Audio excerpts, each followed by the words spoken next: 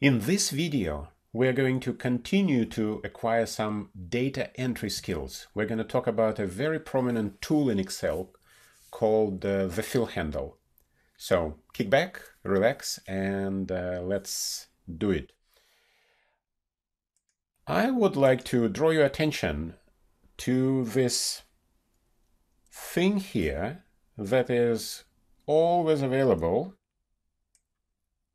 at the lower right-hand corner of the active cell. This is called the fill handle. The fill handle. It's either at the end of the active cell, at the lower right-hand corner of the active cell, or if you have a selection, if I select multiple cells now, it is in the lower right-hand corner of the selection. It's called the fill handle, and it is a very prominent tool. Most people start using it kind of intuitively, but let's see what it does for you. You can use it to do data entry. Let's say if I type something, I'm going to type 1 and accept my change by Control-Enter. Now I can point very carefully at the fill handle, and when the cursor changes into this crosshair, you can click and drag down, and it will give you 1, 1, 1, 1, 1. This is copy action. Excel is copying by using the fill handle. You can copy. But pay attention whenever you use the fill handle at this little thing that comes up. That is called the Smart tag. If you click on the Smart tag, in this case, you can actually change your action a little bit.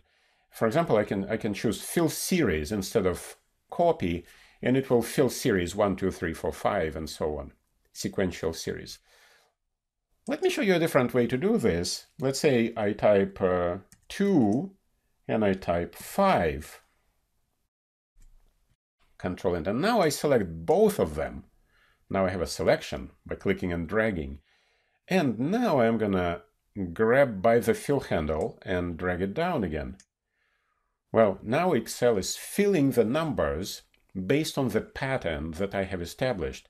So 2 and 5, 5 minus 2 is 3, so it's 5 plus 3 is 8, and then plus 3 is 11, 11 plus 3 is 14. So it's just adding 3 using the pattern that I created. I can also do something else here. I can do 9 and o'clock. Let's see what happens now. I'm gonna grab by the fill handle, and when you have data adjacent to the column in which you are working, like here I have, I already have some data here on the left-hand side, and I'm working in this cell, which is cell D2. At that point, you can double-click on the fill handle instead of clicking and dragging on the fill handle. So if you double-click, it will just go all the way to the end of your data set, to the last row with data. It's a very convenient way to do this when you have 55,000 rows to fill. So when I type 9 o'clock, 9 and colon and 00, it is giving me 10, 11, 12, 13, kind of following the same pattern. Let me type something else. I'm going to type Monday. And now I'm going to grab the fill handle and double click on it. Monday, Tuesday, Wednesday, Thursday, Friday, Saturday, and Sunday. So it is filling days of the weeks now using a list, a built-in internal list in Excel. It has a shortened version of it. So say I type Monday, M-O-N. And now I can double click and fill it down. I'm going to scroll a little bit and do something else. For example, Jan for January, right? I'm going to use the fill handle again and double click on it. And it's filling months, January, February, March, April, and so on. What if I wanted to copy January? Well, that is also easy to do. If you click on the fill handle again, now instead of filling series, I can decide I want to copy cells, and it will be January throughout. So it's really easy to use the fill handle. Sometimes it will surprise you. You expect something else, but pay attention pay attention to the fill handle, and chances are it will allow you to switch your action a little bit, and you can change it and enter what you want. Let's do another one. So 1 minus gen. What will happen if I do this one? 1, 2, 3. That's not minus, obviously. 1 January. How about student 1? And I'm gonna fill series with that one. Well, student 1, student 2, 3, 4, 5, and so on.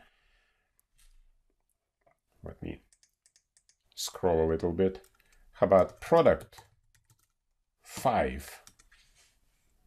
Now I go back and use the fill handle. Well, 6, 7, 8, 9, and so on. So it is a very, very prominent way to fill data into Excel. Let me show you one example with a date. So let's say I have today's date right here. I'm going to control semicolon to do today's date, right? And now control enter to accept it. Now I can not only use the fill handle to go down, to fill data down like this, and it will give me the next day and the next value, but I can also click and drag up, and it will give me the previous values. So it is click down, click and drag down, or click and drag up. You can also do this horizontally, but there's no way to double click, so I'm gonna do it on this empty space. So say I do Q1.